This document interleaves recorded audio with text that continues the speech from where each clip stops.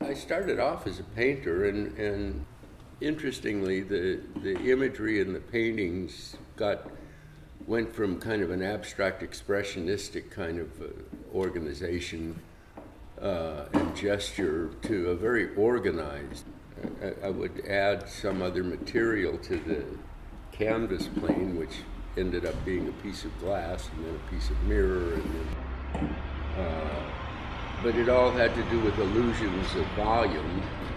And then I decided to get rid of the painting completely and make the volumes that I was painting illusions of, and use the glass material.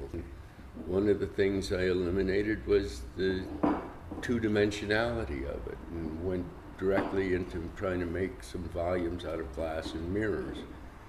And one of the things that I realized about working with glass was that it did something that nothing else I knew of did. It reflected, transmitted, and absorbed light at the same time.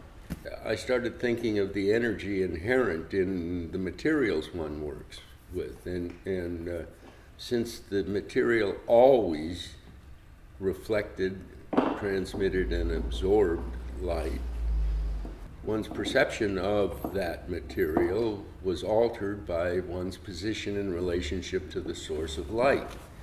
I liked the cube shape because it was totally symmetrical and was very convenient to work with. Glass was also very convenient. It was cheap, available anywhere, and you could do all kinds of stuff with it. And nobody else was playing with it, so